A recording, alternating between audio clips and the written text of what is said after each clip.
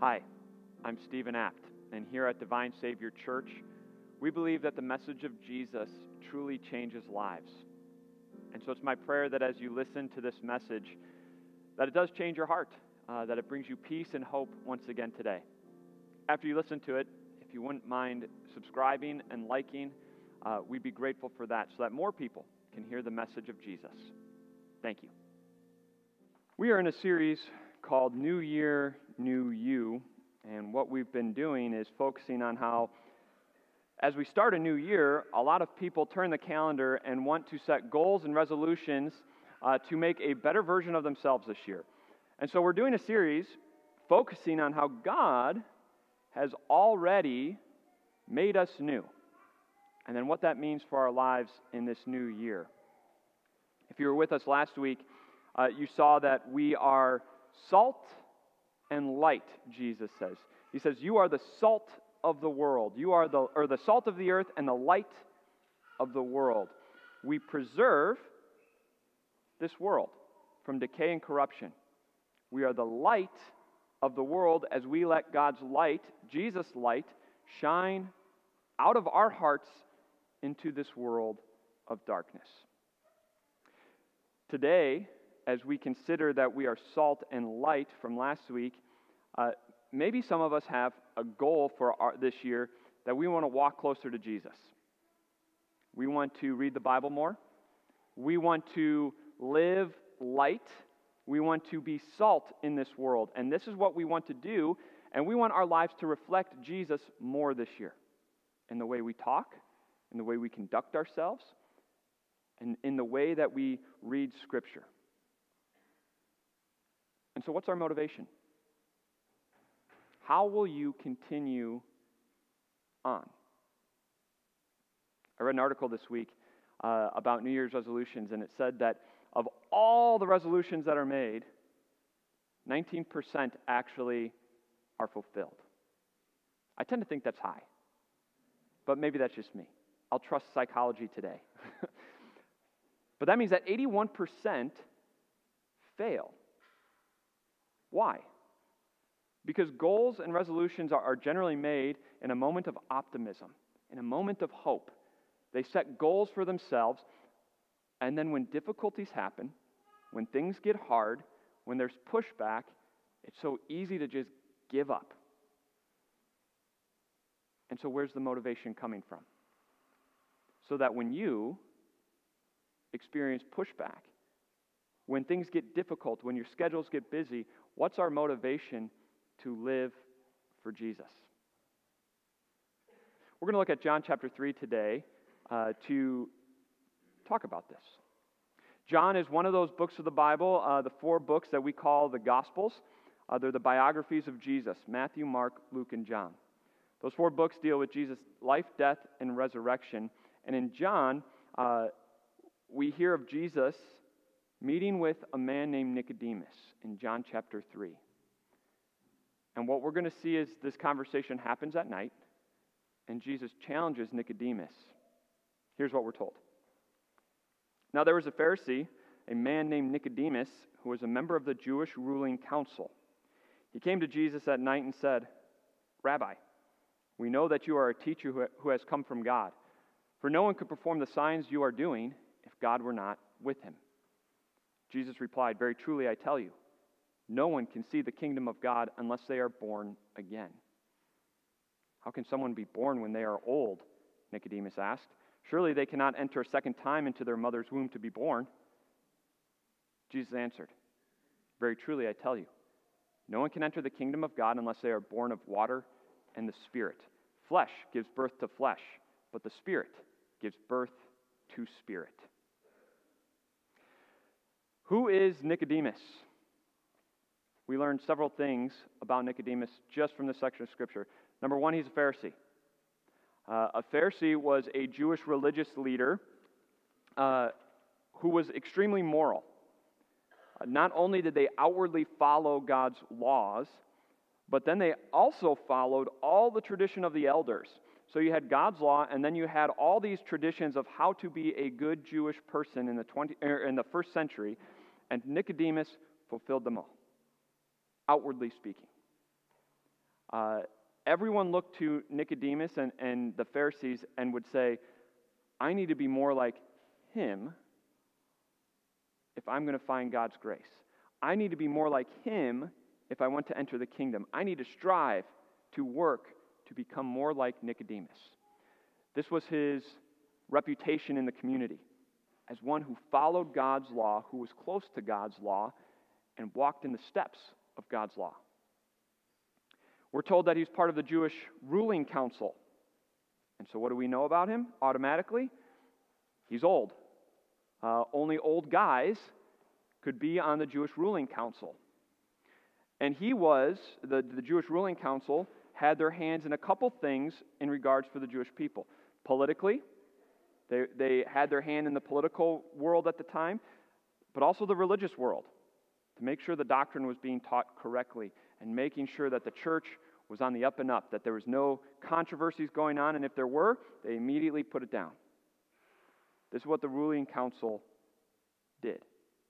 It also probably meant he was a wealthy man and a prominent man, because only the wealthy prominent got on the ruling council.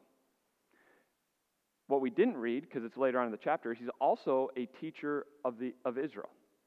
So he's a Pharisee. He not only lives it, he's a teacher of it, and he's part of that Jewish ruling council that people look to. And if people looked at Nicodemus, what did they see? They saw someone that had to be part of the kingdom of God, because look at his life. It's this man who comes to see Jesus, a religious insider, so to speak, who comes to see Jesus at night. Why at night? I was surprised. I always thought it was because he was curious, and commentators are kind of split on this. Either he's curious or he's playing some politics here. As a member of the Jewish religious council, Jesus is starting to make some waves. He's starting to do all these miracles. He's starting to teach and to preach, and it's a little different than what the Pharisees are teaching and preaching. And so he comes at night to say, Jesus, we know you're a man of God. No one can do the signs that you are doing if he weren't from God. And if he was given the opportunity to continue speaking, it might have looked something like this. But Jesus, here's the deal. You need to play ball with us. We're okay with you coming in. We're okay with you preaching and teaching, but you're borderline blaspheming here. And so you need to get in line here, and we'll let it go. But you need to start playing ball with us. But Jesus doesn't give him the opportunity, does he? Instead, Jesus just cuts him off. I tell you the truth.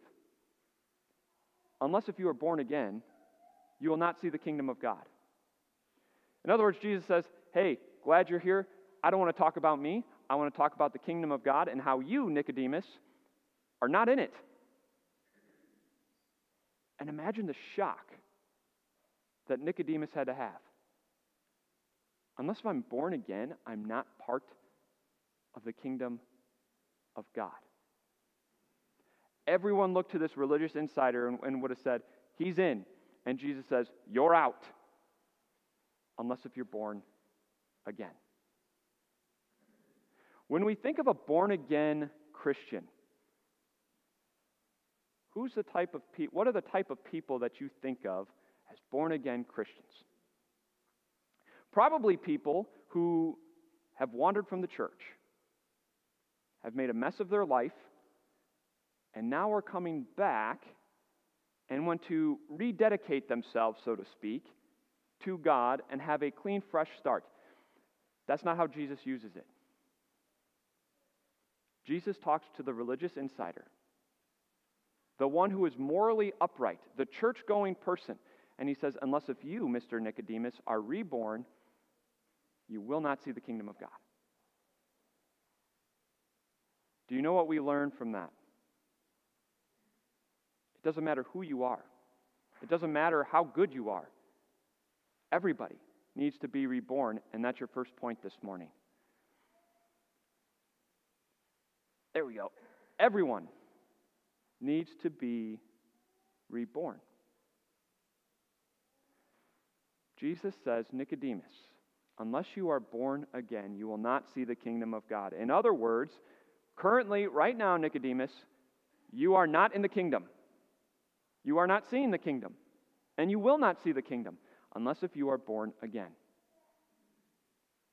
And that had to be to a great shock to Nicodemus. And it might be to a great shock to us. And yet this is what Scripture says time and time again. Psalm 51. Surely I was sinful from birth, sinful from the time my mother conceived me. From the very moment of conception, we are sinful. That's a hard concept to grasp because little baby in the womb hasn't done anything. Sin is more than just action. It's like a genetic disorder passed down from generation to generation. My parents passed it down to me. I pass it down to my little girls, and they will eventually pass it down to their children. And guess what's not part of God's kingdom? Sin. Sin. This is why Paul in Ephesians chapter 2 says, "As for you, you were dead in your transgressions and sins." We are born, we have physical life, but spiritually speaking, we are dead. And we need to be made alive. And so Nicodemus, Mr. Nicodemus, you're not in. Why? Because you have been relying on your works, on your achievements, on your resume, on your standing in the community for your salvation, thinking that's what got you into the kingdom of God. But Mr. Nicodemus, none of that matters unless you are born again. And the same is true for you and me. It doesn't matter who you are here today. If we want to see the kingdom of God, we have to be born again. And yet it's so easy to be Mr. Nicodemus, isn't it? To look at society and feel pretty good about ourselves. Because at least I'm not like them. At least my life isn't a mess like them. I'm in church every Sunday, unlike my neighbors who never go to church. I give to church. I support the ministry, unlike a lot of other people that I know who are spending it on themselves. I attend Bible studies. I attend small groups. I attend all these things. Of course I'm in the kingdom of God. Look at me. And Jesus looks and says, unless if you're born again, you will not see the kingdom of God. It's easy to be like Nicodemus and think that it's our family line that gets us in. Nicodemus was an Israelite, God's chosen nation. Of course he was going to see the kingdom of God. And you are from a Christian family, had Christian parents, and they were Christian, and before them they were Christian. You admit you haven't been to church as often as you should, but it's okay, I'm from a Christian family. Jesus looks and says, unless if you are reborn, you will not see the kingdom of God. For those of you who have been away from the church and maybe have made kind of a mess for your life, and you want to come back, maybe you're sitting thinking, I have to clean myself up. I have to be a little more like Nicodemus before Jesus will accept me. And Jesus says, that's not how it works. Unless if you're reborn, you will not see the kingdom of God. And maybe you're not a Christian here today. And you're thinking, wow, I'm glad this doesn't apply to me. Understand there are two positions, and quite frankly, it doesn't really matter if you acknowledge it or not, because God says here are the two positions. You're in the kingdom or you're out of the kingdom, and the only way to get into the kingdom is if you're reborn. Is if you're born again. You're either in or you're out. Those are the two positions. And so maybe we're sitting like Nicodemus right now, and we're asking, how can this be? How can this be? Nicodemus is sitting there thinking, I can't, actually says it out loud, I can't go back into my mother's womb to be born a second time. So how does this work? It's not through our achievements. It's not through our works. In fact, when you're born, who does all the work? Moms here, you know, moms do. The person being born, the baby being born, does no work in the birthing process. It's all mom's labors, all mom's work that makes the birth happen, that brings the life. In the same way, when it comes to spiritual birth, it has nothing to do with your work. You are the recipient. We need someone outside of us to do the work to bring us into the kingdom. And now you're starting to see the desperation a little bit, aren't you? If that's true, how do I get in if I can't actively do anything to get in? And Jesus says, I tell you the truth. Unless if you are born again of water and the Spirit, you will not enter the kingdom. Because flesh gives birth to flesh, but the Spirit gives birth to spirit. It is through baptism. That's your next point. It is through baptism, the waters of baptism, that the Spirit gives me life. That's what Jesus is talking about, isn't he? Born again of the water and the Spirit. In baptism, God gives us the new life that we need. Ephesians chapter 2. God, who is rich in mercy, made us alive. He made us alive even when we were dead in our sins. Titus chapter 3. He saved us, not because of the righteous things we've done, not because we were good little Nicodemuses, but because of His mercy. He saved us through the washing of rebirth and renewal by the Holy Spirit. It is because the Holy Spirit labors and works to bring us new life, a new birth, through the waters of baptisms, that we have been made alive, so that we can see the kingdom of God, and we are a part of it. In just a little bit, we're going to have 8 baptisms here this morning. And what is God going to do for each one of those children? He's going to make them spiritually alive through the waters of baptism, as the Spirit gives them new life into the kingdom of God. And He's done that for you. For those of you who have been baptized, He has brought you a new life through the waters of baptism. He has brought you from death to life. And it's all by His grace. Do you see what this does for you and me? It either, one, crushes our pride. The pride that I have, that I stand on my achievements, I am good because look what I've done. God says, no, no, no. The only reason you're in is through my grace that you have been reborn. For those of you who feel like you have no reason to be in the kingdom and there's no hope, this brings you hope. Because it's not about your achievements. It's not about how bad or good you've been. It's all by the grace of God that He's given you birth into the kingdom of God, and it's through the waters of baptism that He washes you. Through the water and the Spirit gives you the Spirit of life. This is what God does for you and me. He gives us a new life. Now, are we promoting another way to salvation? I thought Jesus died on the cross, and it's through Christ's work on the cross and His resurrection that I've entered the kingdom of God, that I have salvation. Correct. So what are we talking about with the waters of baptism? Here's what Paul says in Romans chapter 6. Or don't you know that all of us who were baptized into Christ were baptized into His death? We were therefore buried with Him through baptism into death, in order that just as Christ was raised from the dead through the glory of the Father, we too may live a new life. Your Savior Jesus, what did He do for you?